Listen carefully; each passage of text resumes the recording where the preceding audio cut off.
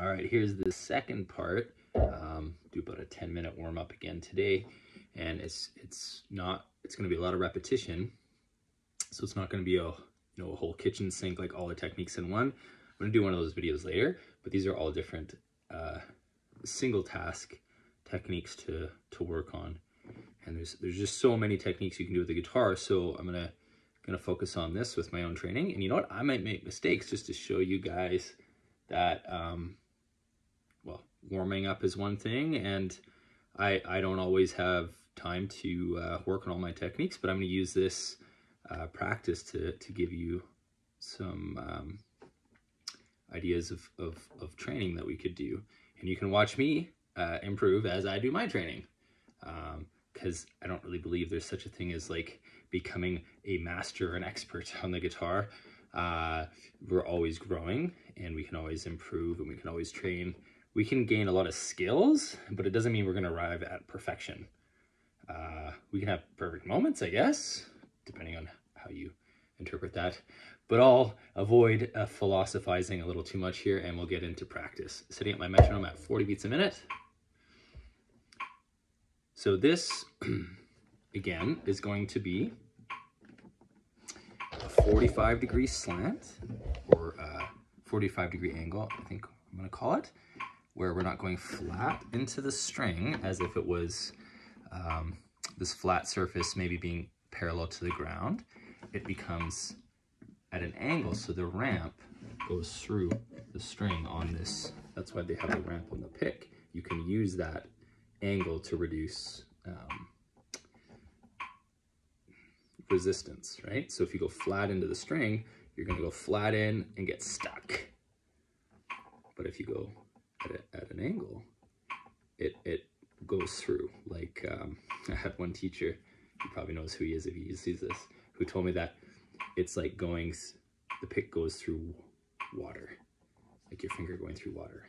It's like the string isn't there, but it feels that way when you engage no resistance. So then speed doesn't really so much become an issue, although requires training. So that's why I'm doing this. I'm starting very slow, working on the mechanics and the physics of movement, trying to get the most efficient routine and training for myself. And you guys can try this if you want as well. 45-degree angle. I'm going to go through the string and then come back up. But when I come up, I'm going to rotate out a little bit so that I don't come up and rest on the string above, because I don't want the resting technique on my upstrokes. For this, I want to do an escape where I come out and miss the string, or we call it a free stroke, or tirando in Italian. Spanish, I don't remember what it was. But anyways, 45-degree angle, down and up. And I'm also going to not do the fallen wrist for this one. I'm not going to bend the wrist back because that's really unhealthy. And creates a lot of tension. I'm going to try and keep it relaxed, but kind of straight-ish. And I may even let the hand float, the palm either on the saddle or on one of the bigger strings as I move around. And as I move around, that's going to be an elbow shifting adjustment, right? If you're able to bicep rest, you're probably going to be able to pivot this way from the elbow, which is ideal if you have the right size guitar and the right chair, however you're sitting. If not, you may have to kind of lift this way, which I don't really like so much, but I might be doing that today. The other motion when you're on one string alternating, again, the motion comes from the wrist, maybe a little bit of forearm rotation when you come out. So wrist down, and up I have a little bit of forearm out. So here we go. Down. We could try it different ways, trying it with time. I'm going to try and go down on the click and up on the click. Let's try this. So down 45, up, forearm rotation. Down, wrist, up, forearm rotation. Let's get that. And eventually the movements are going to be very small, but I might start big to exaggerate the full extension. Well, that's forearm rotation. So wrist, forearm out. Wrist down, forearm out. Okay. I'm going to change strings now. Going down, up.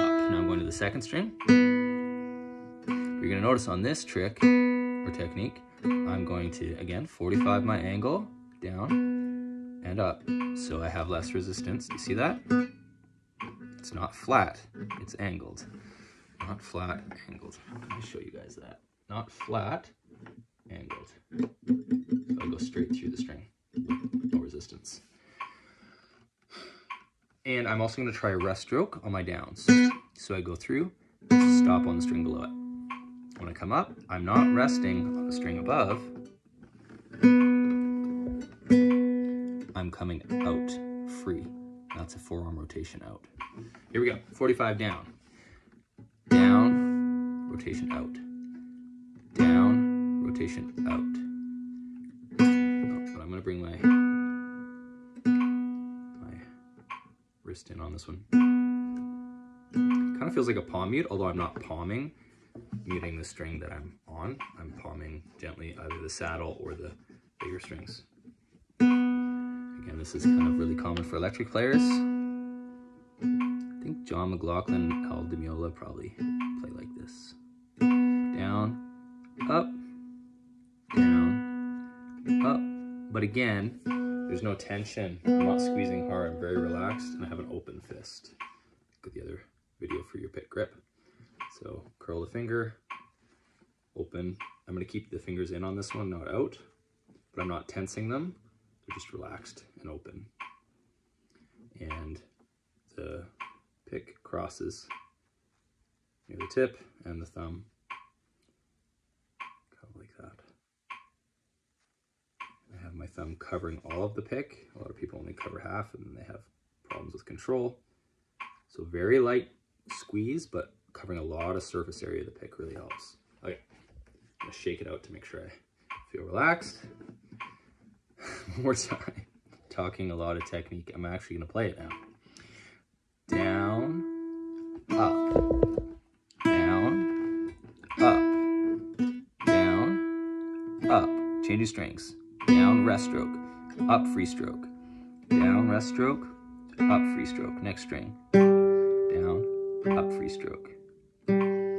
So as I change strings, like you'll notice in the other video, I have to pivot either from the shoulder or the elbow. So up. That's not a hand wrist movement, that was an elbow shift. So again, it's kind of like we've got all these different appendages that can rotate in different ways, right? I'm talking a lot instead of playing. Let's practice. Here we go. First string again. Down, up, down, up, down, up, down, up. Second string. Down, up, down, up. Trying to keep really relaxed. If you need to relax, breathe. A lot of guitar players hold their breath. Breathe in, breathe out. Third string. Our brain and muscles need oxygen, and we need to be relaxed. I really like the Muhammad Ali quote I heard from another guitar player recently. Again, he probably knows who he is.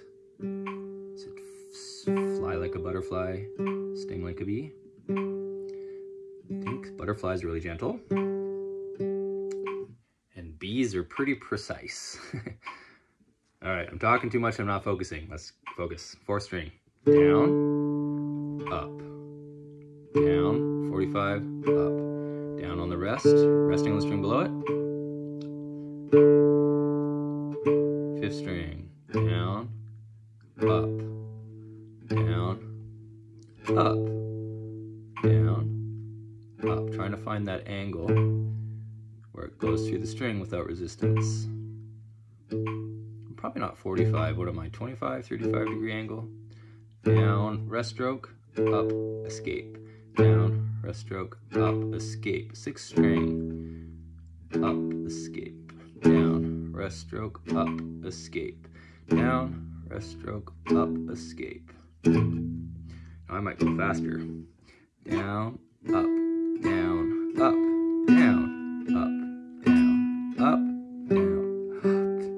These are 8 notes. 1 and 2 and 3 and 4 and